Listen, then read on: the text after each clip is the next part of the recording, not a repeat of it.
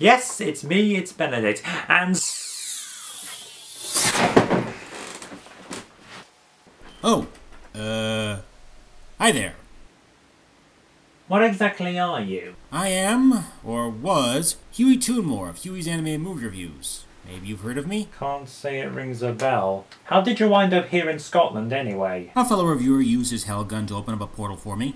As to why it sent me here of all places, well, it was pretty much a crapshoot. Speaking of, what is this channel anyway, and who are you? Well, my name is Benedict Terry. I'm an animator by trade, but I've been trying to get YouTube views by doing cartoon reviews. Ah, that explains it. Animation is my thing after all. Same goes for me. So what's your deal anyhow? Thought you'd never ask. So, you understand all that? Just like with Roshi. Hey! Yeah. Do I really have to explain? You're so much thought out of your body. It's been 3 years since you made any reviews and you're trying to do collaboration reviews to try and set yourself back into it. Wow, you really were paying attention. But then, what made you fall asleep? Well, anyway, I'll have to get reviewing. Hey, mind if I check out your videos first? I want to see what kind of show I'm dealing with here. Right, I was hoping to save the emotionally manipulative montage for the season finale next month. Oh well. What was that? It's like a whole season worth of video reviews are just downloaded into my psyche all at once! So you see, my specialty is classic cartoons, right? Yeah, I really dig it. Old school cartoons really do need more attention. But you only have like, what, 114 subscribers? That's not fair. You honestly deserve a lot more than that. Yeah, I know. It's hard being an animator on a lowest common denominator YouTube. Right, this intro's gone on for longer than I usually do, so what do you want to do? Well, I've noticed you reviewed a lot of stuff by the Fleischer brothers. Betty Boop, Rudolph, various other shorts. However, I feel like there's one character you've overlooked. Well, look at that be. Popeye? Close! Up in the sky! Look! It's a bird! It's a plane! It's Superman! Oh yeah. Superheroes aren't really my bag. Can you take point? Gladly. Created by writer Jerry Siegel and artist Joe Shuster, Superman first premiered in Action Comics #1, released on April 18, 1938, becoming the world's first ever comic book superhero, and has since become a national and pop culture icon, with appearances ranging from radio programs, cartoons, TV shows, movies, and so much more. Paramount Pictures soon became interested in Superman and commissioned a series of cartoons to the Fleischer Studios in 1941. At this time though, Max and Dave weren't keen on doing the short, so as a way to reject the project without appearing rude, they told Paramount that producing such a technically complex series of cartoons would cost about $100,000 per short. That would be the equivalent of 1.7 million in today's money, in the hopes that the studio would reject them. But surprisingly enough, Paramount would agree to this, though at half the cost, and the Superman short would become a late career smash for the Fleischer Studios, releasing 17 in total from 1941 to 1943. The cartoons themselves still remain very influential to this day, inspiring the likes of the DC animated universe, and even influencing the king of anime himself, Hayao Miyazaki. In these cartoons, he went up against mad scientists, robots, and the various other criminals of Metropolis. Hell, even in the later famous Studios cartoons, he went up against the Axis powers. Wow, he went up against the actual real-life evils of the world, huh? Hey, it was World War II. Plus, he also fought them in the comics. We needed the morale boost at the time, and who better to give it to us than Superman? But for this review, let's look at one of his earlier shorts. I'll let you pick. Alright then, I think we should take a look at the fourth cartoon in the series, released in February 1942, The Arctic Giant. Ooh, nice choice. Now, while the term "it's a bird, it's a plane, it's Superman" was brought over from the 1940 radio program, the Fleischer cartoons would introduce its own famous tagline that would forever be associated with the character. Faster than a speeding bullet. More powerful than a locomotive. Able to leap tall buildings at a single bound. This amazing stranger from the planet Krypton. The Man of Steel. Superman! You know, I've often wondered, why is it that Superman's S-shield is different in the cartoons than it is in the comics? You know, you bring up a very good point. In the comics and other media, his shield consists of an S inside of a red diamond with a yellow background. In the Fleischer cartoons, the S is still red, but the diamond is gold along with a black background. But why exactly? Honestly, no one's really quite sure why it was changed. However, this variant of Superman's S-shield has become iconic in its own right and would later appear in the comics in the 1940s, as well as other comics such as Darwin Cook's Justice League New Frontier, inspiring Superman's look in the miniseries Kingdom Come, and would appear for the first time in live action in the CW series Superman and Lois. Show off. Anyway, the story begins with an archaeological expedition into Siberia that leads to a monumental discovery. A huge monster, as lifelike in appearance as when it roamed the earth millions of years ago in the Mesozoic age, is found frozen in the ice in a state of perfect preservation. The ice is carried thousands of miles on a freighter in a special refrigeration unit to the Natural Museum of Science in Metropolis, where the oversized Yoshi is displayed to the public. Well, there's a guarantee that nothing will go wrong. Wait, Tyrannosaurus? That thing is supposed to be a Tyrannosaurus Rex? Like hell it is! I mean, even for 1940 standards, does that thing even look like a T-Rex to you? Looks more like Disney's reluctant dragon to me. Who died and made you king of archaeology? Paleontology. That's different. And look at the date of when it lived. 2400 BC? That's a few million years off, isn't it? What, this thing was around with the Egyptian pharaohs? Meanwhile, at the Daily Planet, Editor-in-Chief Perry White receives a call from the museum. And you mean to say that if the ice were permitted to thaw, there's a possibility the monster might still be alive? I'd believe that, if it weren't for those frozen mammoth carcasses they keep finding in Siberia. Don't see how they can revive them without cloning, but I'll give this a pass since, you know, comic books. Yeah. So Lois Lane is sent out to get a scoop, much to Clark Kent's surprise. Oh, Lois, want me to go over there with you? No, thanks. You'd probably faint if you saw the monster. You scare so easily. Maybe she's right, but Superman hasn't fainted yet. By the way, Lois and Clark are voiced by Joan Alexander and Bud Collyer, who both reprised their roles in the Superman radio program, and would later reprise their roles again 20 years later in the 1966 Filmation cartoon, The New Adventures of Superman.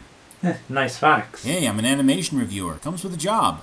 So Lois is taken to the generator room for the refrigerator and is shown how it works. Refrigeration. The control board is downstairs.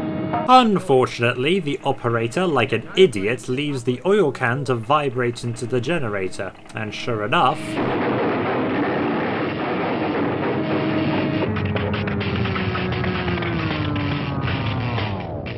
Boy, what a story. Of course, the temperature rises and the ice begins to drip. Kinda like how things are going down in the real world, come to think of it. Wow, that escalated fast, didn't it? I mean, what, is Metropolis suffering an extreme heat wave or something? An iceberg that big shouldn't be able to melt so quickly. Outside, everybody. Get lively, please. Use the nearest exit. While the museum guards evacuate everyone from the building, Lois, story-hungry thrill-seeker she is, sneaks in to call the Daily Planet about what's going on, right as the ice finishes melting and Sharptooth awakens.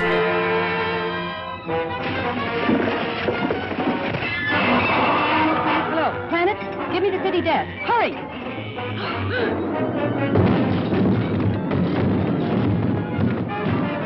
You know, something's always bothered me about this cartoon. The monster never roars in it. I mean, he opens his mouth a lot, but never does he actually make a sound. It's kind of disappointing, really. Let's fix that, shall we?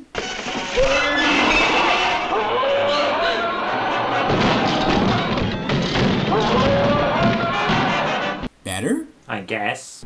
Personally, I'm more concerned with how it suddenly outgrows the museum it fitted perfectly in mere seconds ago, but this is a cartoon about a flying man dressed in long underpants, so who am I to argue?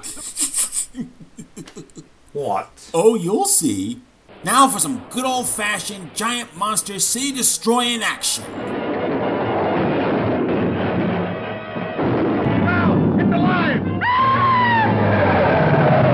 What exactly is it about kaiju monsters that makes people want to crash their cars? Speaking of, should the Arctic Giant even be considered a kaiju? Well, considering this cartoon was made before the term became popular and considering he's not radioactive, I'd say it's open for debate. Let's take a look at the statistics. He's much larger than any real theropod dinosaur known, despite the name he's given in the museum, has somehow survived being frozen in ice for tens of millions of years, has the raw strength to break through walls and smash buildings, and his scaly skin is strong enough to withstand gunfire. So, kaiju? Kaiju. Alright then. Meanwhile, back at the Daily Planet, Clark hears of the Giants' rampage and realizes Lois is still at the museum. Which means... This looks like a job for Superman.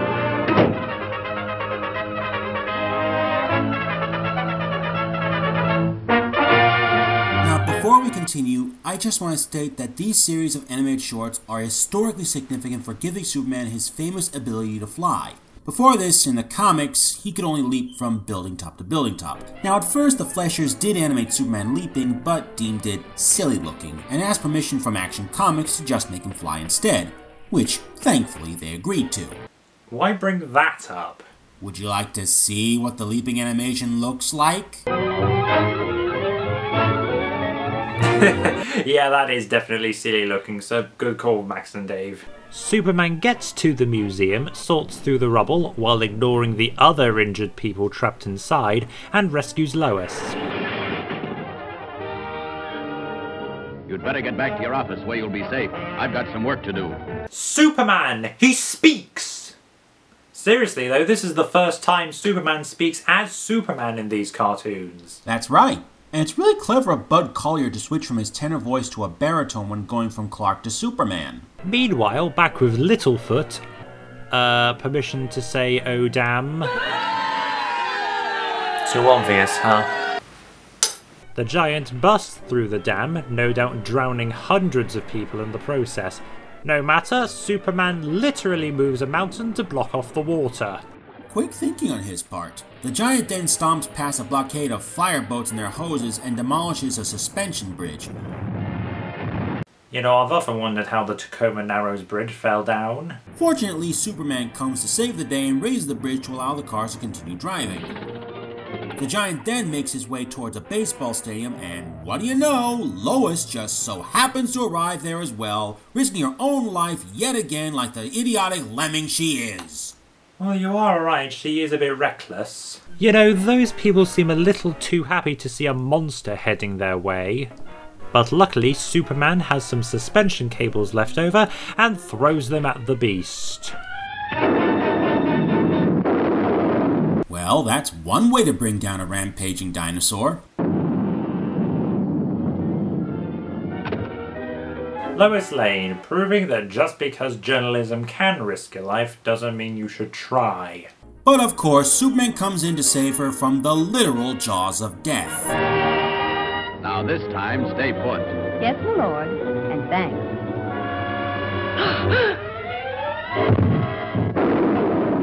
So Superman finally subdues the giant, which is revealed on the newspaper front page to have been put on display at the Park Zoo, where it is forced onto all fours with its hands and feet chained and anchored in what is essentially a giant empty swimming pool with no signs of enrichment or even fresh water to drink. Yikes! Look, I know it destroyed a few buildings though, but that is still potentially the last living dinosaur. Yeah, at least give him some fake trees to rub against or something. Jeez, it's like zoos had absolutely no standards back then. You showed plenty of courage getting that monster story, Lois. Thanks, but where were you? Me? Oh, I must have fainted. Oh, Clark, you sneaky scoundrel. Well, that was the Arctic Giant. So, Hewy, any thoughts? You first. After all, this is your show. Alright. So, how do you feel reviewing an action cartoon for once?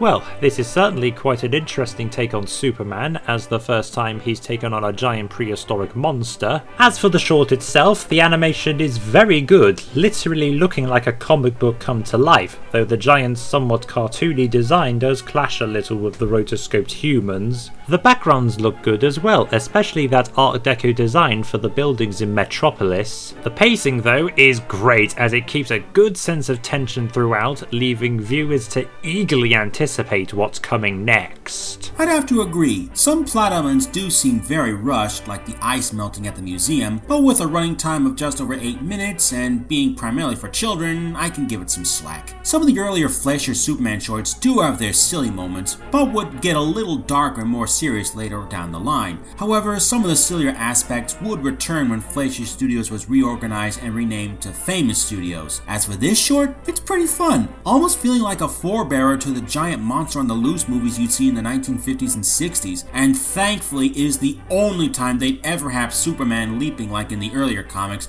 and just have him fly from then on. It definitely deserves its reputation as a classic entry into the Fleischer Superman shorts.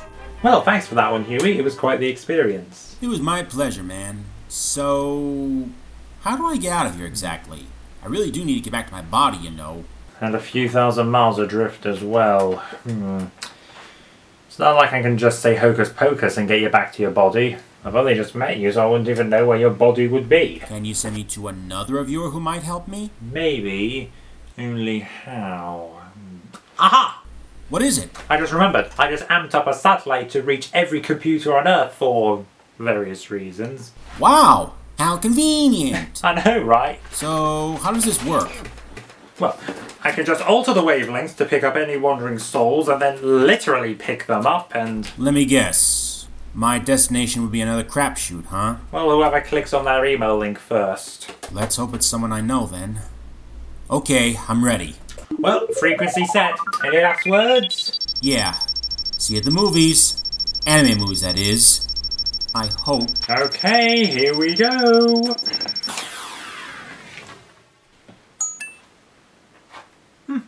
It worked. Good luck, Mr. Toonmore. Well, thank you for watching. If you like this, be sure to like and subscribe. And if you're interested, you can check out Huey's channel to see his reviews. As for me, I've got my Season 1 finale coming next month, and I've got something special. I'll see you then.